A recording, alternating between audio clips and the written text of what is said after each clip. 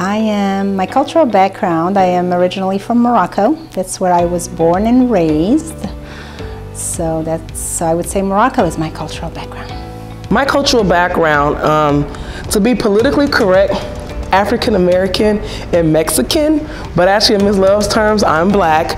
My grandmother, my dad's mother, is actually full-blooded Mexican, and so I have a quarter Mexican in me, descent, and then I have 75% of being African American black.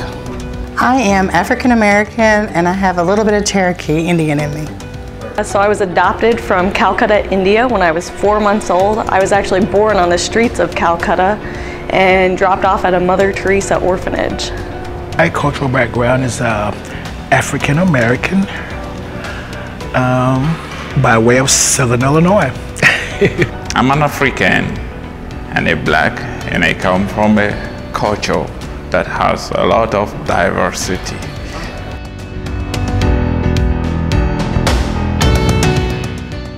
It means just being open-minded to different cultures, to understanding people who come from different places, who may think differently than we do. Means being compassionate and or being aware of differences, and I think that's awesome because we all were created different, and in our differences is what makes us very unique, and I think it's awesome for us to embrace that.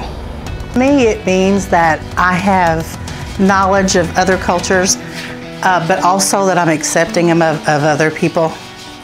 It means accepting all different types of people, no matter what your color, no matter what you believe in, just being willing to accept students and teachers and any staff members just for who they are and what they believe, not judging other people. I think that's very important. One's background, whether it be religious, non-religious, family, geographics.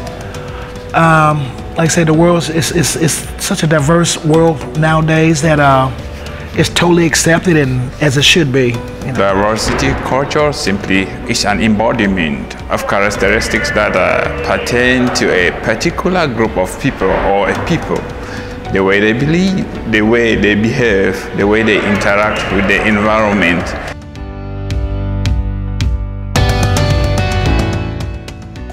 It's really good that we are aware of those differences so we can accept them better and we can embrace those people as part of our community, and it really enriches us as well to be able to mingle with these people from different cultures and see that really we have more similarities than differences.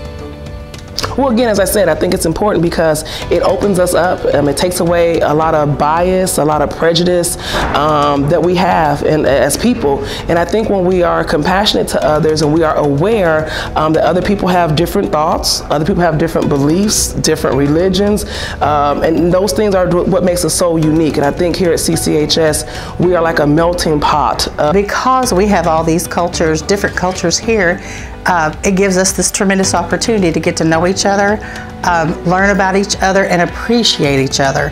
Also have a tolerance for each other, which makes the world a better place. Spread the message that accepting others is very important. I think I love CCHS. I actually begged my mom to move me to CCHS. I went to a small school south of Carbondale, and we came here strictly because I wanted to be in a high school that was very diverse and open to other people. Of one another's background is the main thing. I may look a certain way, but it doesn't mean necessarily that's my background. You believe may not be what I believe, but we are going to get together because we have differences and we will try to understand each other's belief and have respect for that.